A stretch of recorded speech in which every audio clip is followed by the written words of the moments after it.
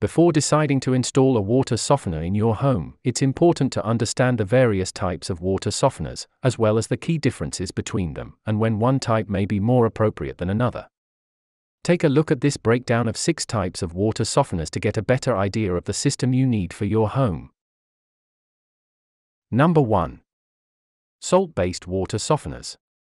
A salt-based water softener can also be referred to as an ion exchange water softener because it works by drawing heavy minerals, like calcium and magnesium, into a resin within the softener, then releasing sodium ions to complete the ion exchange process. While this method does add minimal amounts of salt to the water, this addition is relatively unnoticeable and the water content takes on a healthy state of neutrality. Number 2. Salt-free water softeners. If you don't like the idea of adding salt to your drinking water or you are looking for a system that is relatively maintenance-free, then a salt-free water softener is a good option. These systems don't use an ion exchange process to remove heavy metals from the water. Number 3. Dual-tank water softeners.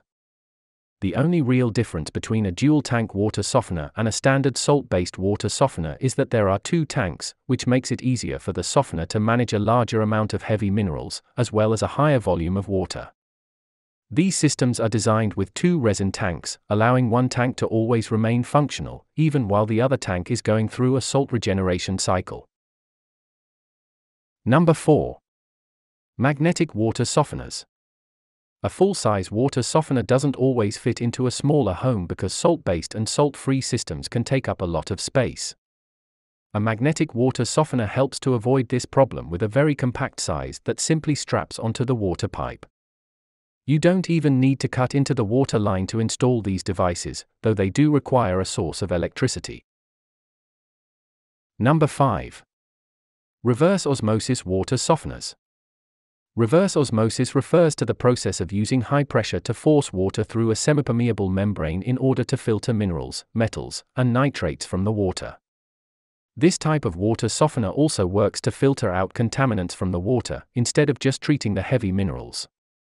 However, reverse osmosis systems come at a high price and are relatively limited in their use due to the point-of-use design. Number 6. Showerhead water softeners. Another point-of-use water softener type is the showerhead water softener, which is built right into the showerhead in order to ensure that the water you are bathing in doesn't contain heavy minerals that can dry out your hair and skin, making it difficult to rinse away soap and shampoo. This is an affordable option to enjoy the benefits of softened water in the shower without needing to install a whole home water softening system. These softeners are easy to install, though they do have a cartridge filter that will need to be replaced about once every 2 months. Thanks for watching.